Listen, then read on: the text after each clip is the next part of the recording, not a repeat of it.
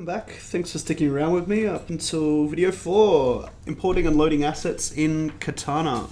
So this is where I start building a new Katana graph, bringing in the data for the shot.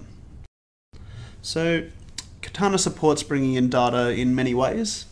We can use scene XML, which is a way you can script up in Python, in Maya or similar programs where you can grab a complex scene and export out all the data with an XML file that contains all their transform information, placement in the scene, any custom attributes and all that sort of stuff, and we can read that back in. There's a scene graph XML node. So a lot of big facilities will use custom Maya exporters and those, so be aware that's around. The other formats they use are Alembic, of course, which I'll be using today. So I'm going to create an Alembic.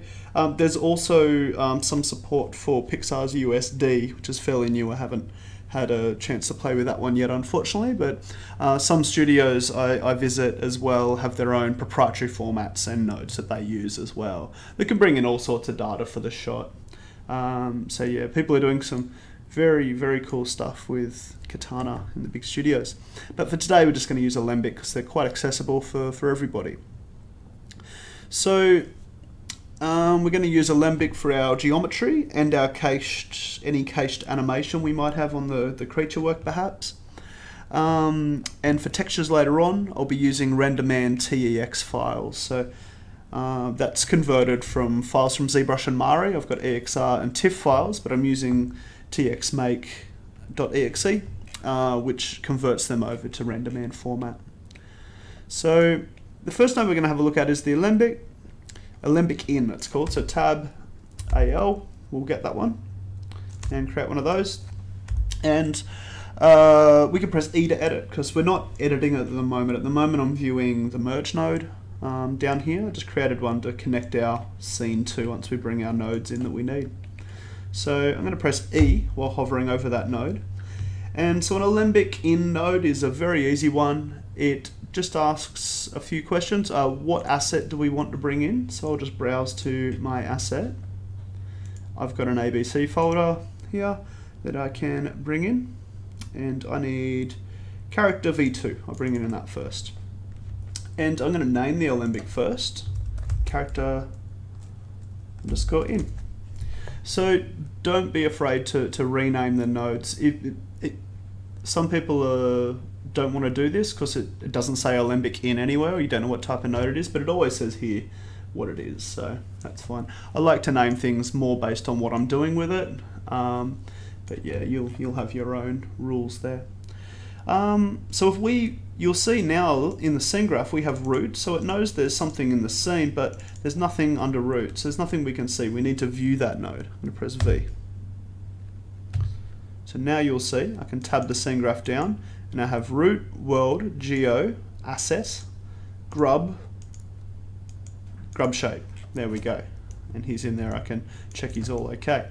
But that's gone in a folder location that I don't really like. So I can specify where I want the data to land in the scene. So this is reading the Alembic file specified, but only from this location downwards. So this is our structure that's come from our 3D application. But here, so if I want it in root, world, geo, but I want a folder called characters. So you'll see there it rearranges it. I can no longer see it because the character view is not expanded, but we do get a bounding box, which is sometimes all you need to light a shot. Bounding box just to know the object is there. Okay, so I'm going to click on my out cable and connect that into my merge node.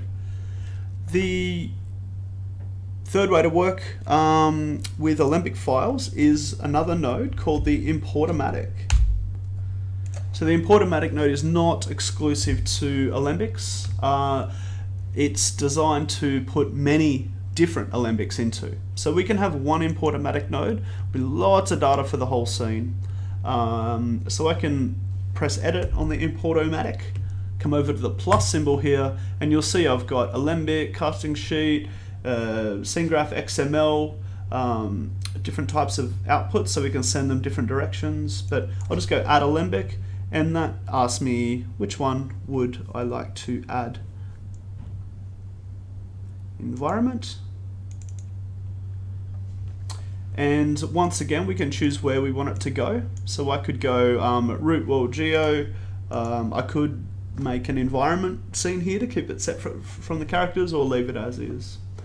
So when you're also working with Alembic in either nodes, there's a few other things we need to select here. The frames per second, so if we've got animation cached inside the Alembic, how fast does that play back?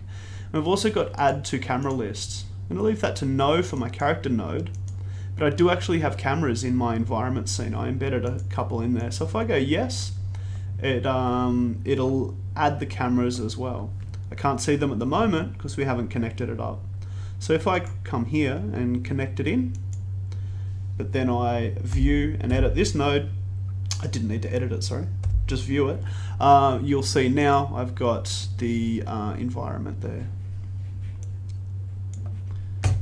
But I don't have the cameras. I believe they're in separate nodes. Give me 1 second. Okay, apologies there. My cameras are actually in separate Alembic files that I can bring in. I'll do that separately. Yeah, we could slot the cameras into here, into the ImporterMatic, adding extra Alembics. But what I've done over in my master scene here is I've got a separate camera section where we've got 3 separate different camera moves coming in, or camera shots, and they go into a variable switch node that we're going to be looking at later on in the graph state variables video. So if you're looking for that, you can jump ahead to that video, but stick with me otherwise. So a little bit more about how the scene graph works and how it loads. So when we have an alembic in our graph, we see some of the part of the scene graph, but we can't see anything in the viewport.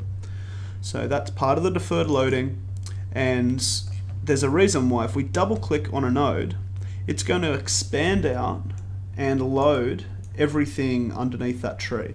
If we double click again, it will collapse it. So you have to be very careful with that node. If I was to double click on root here, it would actually load the whole forest up, every polygon, into the viewer and have me loading for quite some time. They do actually give an option to punch out this spinny wheel here.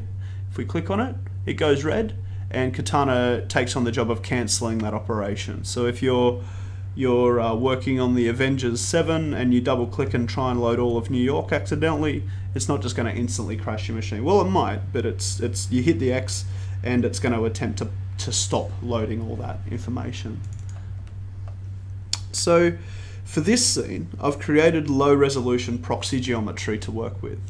So what I can do with that, if I come to not my character folder, my environments, you'll see I have a folder here called proxy_geo. So if I double click on that one, you'll see very quickly a scene loads. It's a low resolution version of my scene. I've just made some very basic geometry to represent the high poly forest. So this helps a lot, not having to load up the scene, of course, and it didn't take that long to make. But there's a few things we need to do. So I want to be able to visualize the proxy in the viewport and access the high resolution versions only when needed. But I also need to have it so we don't render this low-res proxy geometry. I need to flag this as not renderable. So that's something I'll need to do as well in a second. I'm going to need 2 nodes to get this all set up. I'm going to need a visibility assign node. Visibility assign. Just place that here. And I'm also going to need some bookmark pins. We'll do that in a second. So I'm going to call this hide proxy geo.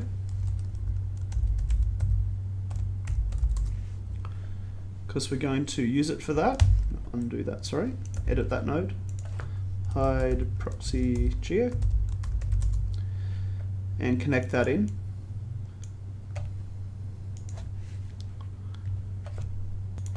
So next step is to get the parent of the proxy scene, so this one here, proxy geo, and I'm going to middle mouse drag this over onto here where it says add statements and let go.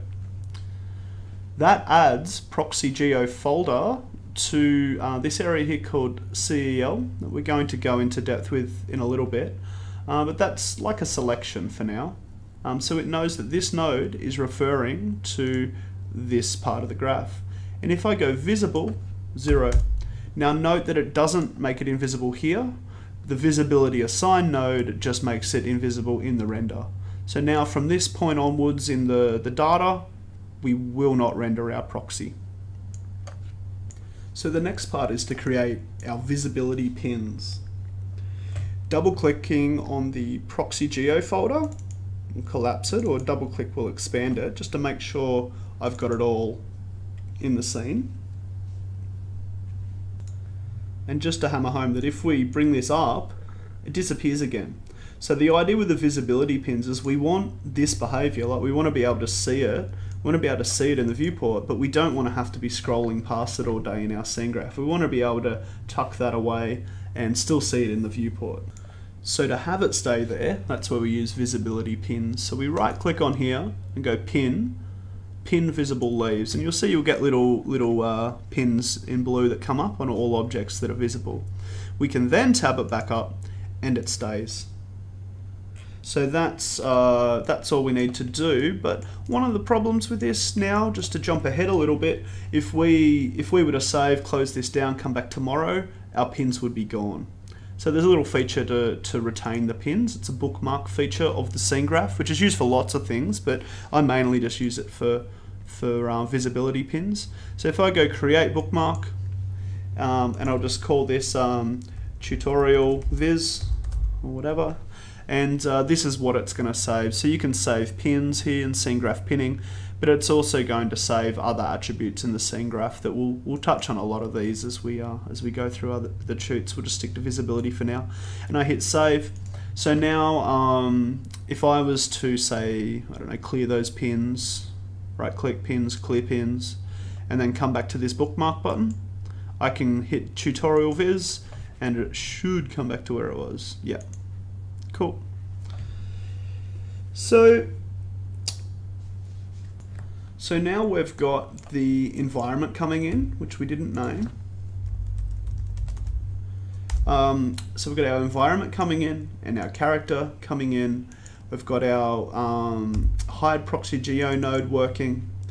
And so we've got a good chunk of our scene imported in. We still need to do cameras and things like that. But that's what we do to bring in geometry into Katana. If that felt like a lot of setup to bring in an alembic and set up a visibility layer, it does get quicker as you do it, but consider that we could neaten this up a bit, make sure our backdrops are what we want, save this as a template and like never have to do it again. Like I showed before with my PR man template button in the last videos, you can just set up templates with this stuff and only have to do it once. So that's a big part of having Katana work well, is having templates, having rules, and solid naming. So I'll finish up the video talking a bit about that. So your templates can be really, really good. You can automate shots, you can bring things in, it can work really well, but that's assuming your naming conventions are solid. So if that's still sloppy in your work, or you haven't established standard folder structure and naming in your studio or your setup, you'll need to fix that before getting too deep with Katana, because many of the nodes and workflows involve rules based on the naming. Okay, so just on backdrop and cleaning up a little, because as I go through each chunk, I like to arrange it, make sure it's right, often finishing in a merge node, and given a color and naming that. So I'll just show how you create a backdrop. Tab, back, you can just create a backdrop node like so. But what we can also do, I'll just delete this one, we can just select the nodes and go edit, fit backdrop node to selected nodes. So that wraps a backdrop node around what we're doing. So just a little speed up. Then I can double click, give it a name, scene in. I like to call it scene in, but that's just my thing. You can call it whatever. You can choose a color. Come here to font scale. I'm going to go 3. And I always click in the viewport after hitting 3. There's a little bug now that if you just hit like 1 and OK, it doesn't save. So you need to actually click outside the box. Just a tiny little bug we've got at the moment. And we also need to choose if we're going to show the backdrop in bookmarks. So I'll show you what that is. If you tap J, the jump hotkey, it shows all the bookmarks in the scene. I have a lot because I'm working off to the left of the scene we looked at before, which is fine to do in Katana. We can jump around. But yeah, if I hit object settings, it zooms on in materials. I can work on materials, J, back to rendering, J. Let's go over to scene in. Cool. So that's backdrops, cleaning up and jumping around those bookmarks. So thanks for watching importing and loading assets video. Stick around for the next one. We'll be creating material networks in Katana.